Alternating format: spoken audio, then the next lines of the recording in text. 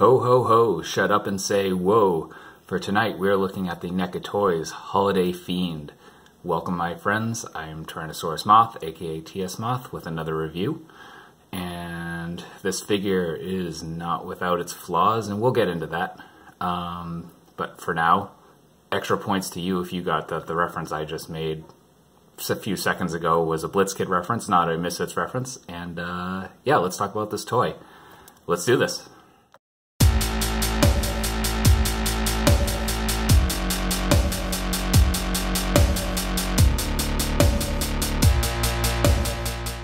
Talk aesthetics, and honestly, this figure looks really good. All the paint apps super clean. The sheen and the vibrancy of the colors on the soft goods is really nice. Trying to focus here. There we go. The sheen's not really going to pick up probably quite as well here on my camera, but you get the idea. Looking at those face paint apps, again, super sharp, super nice, great sculpt as well. In terms of the cloak itself, we get a little bit of wire here on the top part of it, which definitely helps getting stuff out of the way. The cloak is really simple but super effective, and I mean, not that it really matters because you're not going to be seeing it a lot, because most people aren't going to be displaying this without the cloak. Underneath, just a black buck. Don't know how well that's going to come across on camera. Kind of lewd, I guess, for Christmas, but you know. And there you go. I guess that's aesthetics. So next, let's move on to the accessories. Next up is accessories, and honestly, the Holiday Fiend doesn't come with too many, which is good because I can keep this short and sweet.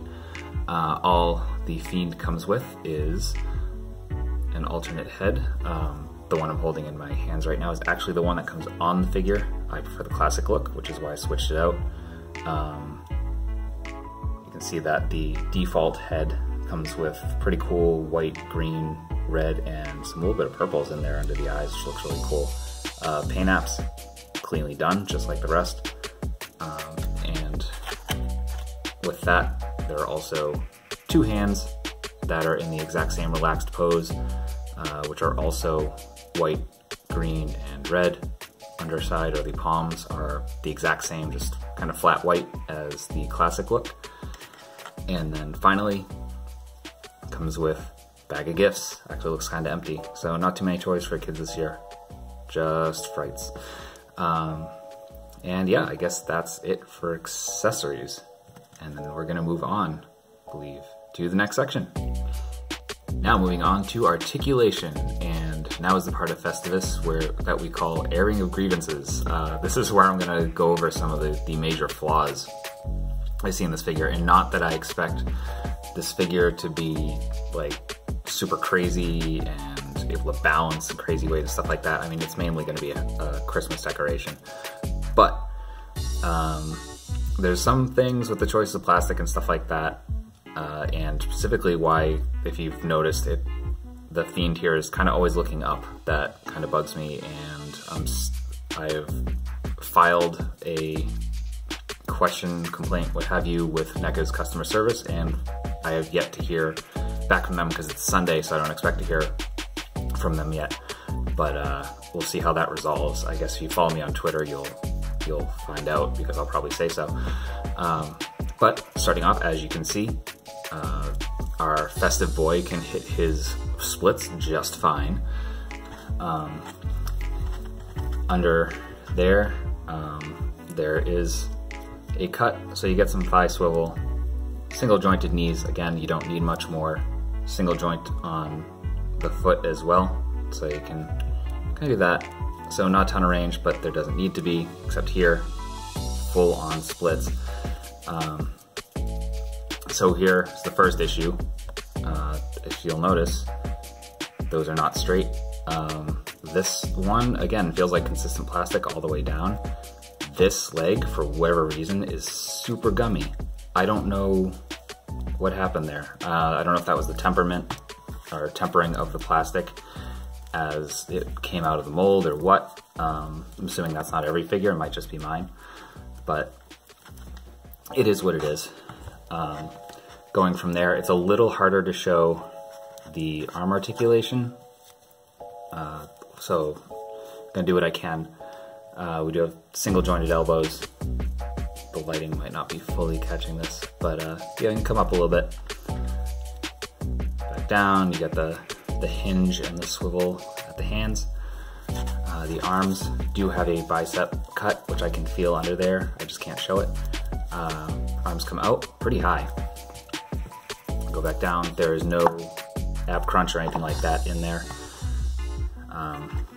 And then going up to the head, and this is where the problem was, because when I replaced the head, the hat does come off, and then you guys kind of more of the standard Fiend look, Crimson Ghost look. Why he's always looking up? Because when I tried to remove the head that came on it, the barbell just split in half. And this is a very hard plastic for both of the heads. Also the barbell and the body. I mean, again, except for this one, his right leg, which is gummy, everything else is super, super hard plastic. And coming into the head, see if I can zoom in on that.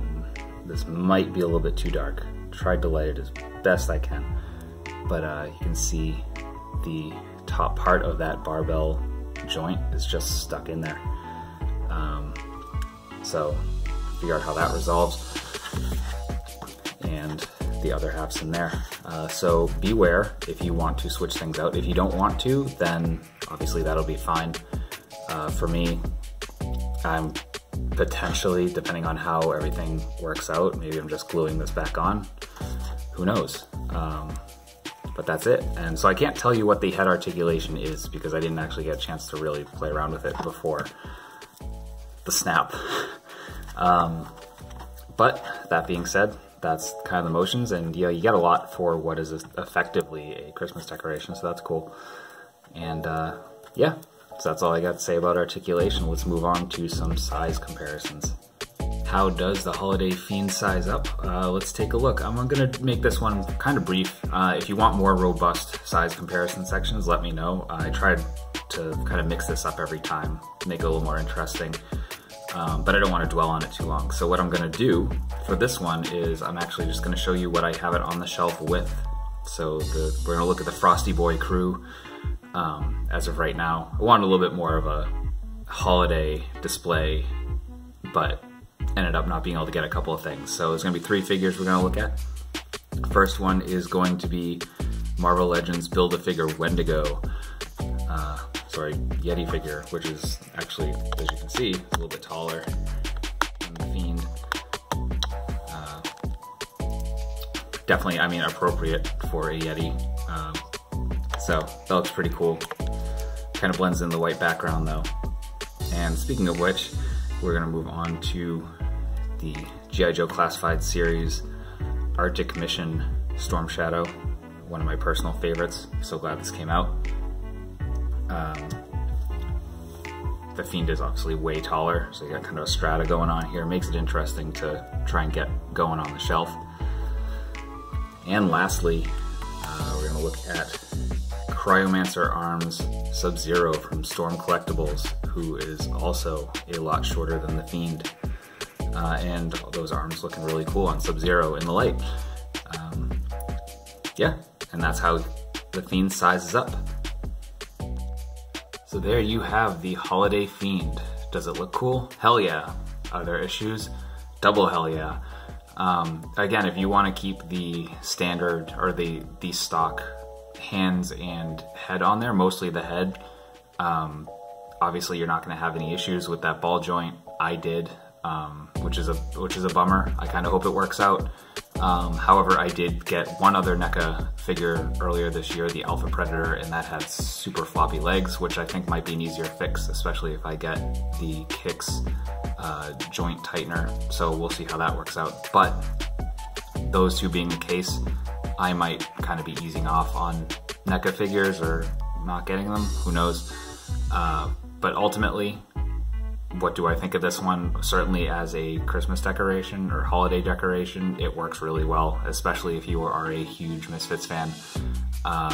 Or yeah, even if you're just a passive Misfits fan, or you really like the Crimson Ghost character from the 1940s, this is definitely a figure for you.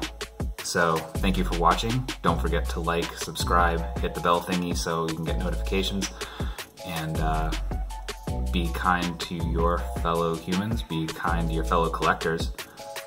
Most importantly, be kind to yourself, and I will catch you next time. Goodbye.